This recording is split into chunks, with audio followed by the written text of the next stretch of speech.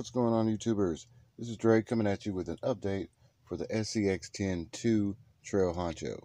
And what we've been doing here in the shop here lately is trying to come up with a way to keep the front end down, put more weight on the front end of your crawlers.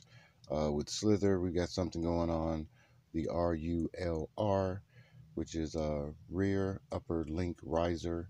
So check those videos out if you hadn't seen those already. But today we're working with the Trail Honcho, which is as much stock as we can go with just as many few upgrades as possible for performance. So what we've got today is those right there. So I was over in the camera, and those are for the SCX10ii, and they are brass. So get a good look at these guys. They are brass. Comes with a little bit of screws to them. There they are. These are eBay products, so doesn't really matter about the number. It will change probably on your order as well. But that's what they are. We're going to get these things put on the SCX2. Then we're going to get it out there on the La Casa Mountain. See how it does out there.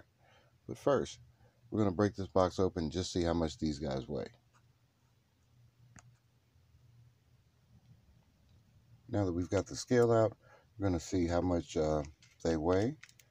We've got this set up in pounds and ounces right now, guys. So I'm going to put that first one on there. So we're looking at 1.6 on that. So, of course, put the other one on. Should be 3.2.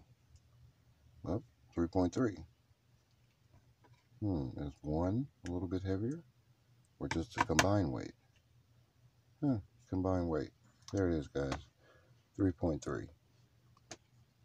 So, that's 3.3 ounces on the front of the rig.